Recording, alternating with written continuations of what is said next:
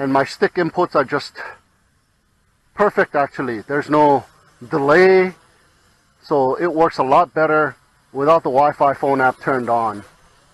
And this thing is flying pretty decent. Look at that. And this is speed number 2.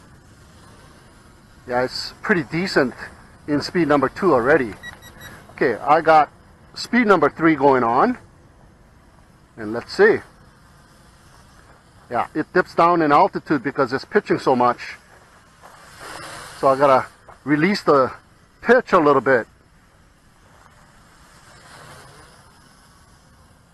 I think whatever it was that was making that noise inside the gears have already been spun out, or it is not making any noise now.